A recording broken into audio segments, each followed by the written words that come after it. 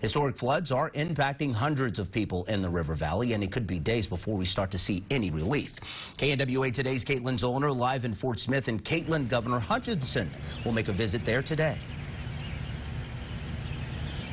Yeah, Chris, Arkansas Governor Asa Hutchinson set to be here in Fort Smith later today. He is going to hold a news conference right here on the Garrison Avenue Bridge. We're told he's going to talk about the impact of the flooding and what's next for the people who are dealing with this historic flooding event. I want to go ahead and show you just how severe the flooding in Fort Smith is. To put things in perspective, the Arkansas River once ended at that tree line. You can see it has completely taken over the riverfront amphitheater. We are talking about several feet of water here.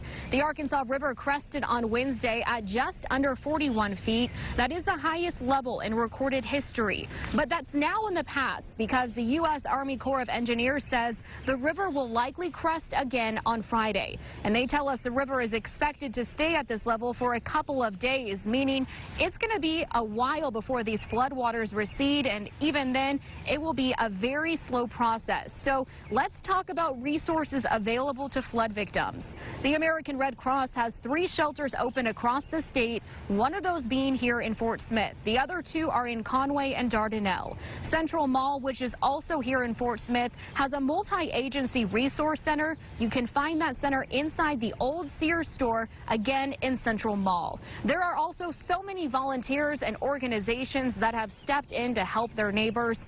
We've seen everything from people putting together sandbags to providing meals. It's been amazing to see this community come together in such a trying time to help one another.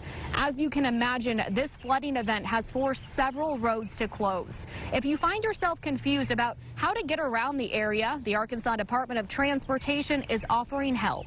A traveler information call center will be open to help you navigate around the flooded highways in this state.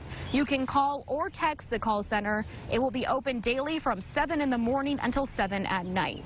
And speaking of getting around, I do want to let you know the Midland and I-540 bridges are open this morning. They were closed earlier this week due to the flooding, but the Arkansas Department of Transportation reopened them, saying the water level just did not get as high as expected. We did speak with the department, and as of now, there are no plans to close the bridges. Again, Governor Asa Hutchinson expected to be here in Fort Smith later today. That news conference will happen at 2 o'clock this afternoon on the Garrison Avenue Bridge. We will be there and provide you updates tonight on KNWA. Live in Fort Smith, Caitlin Zollner, KNWA Today, Northwest Arkansas News.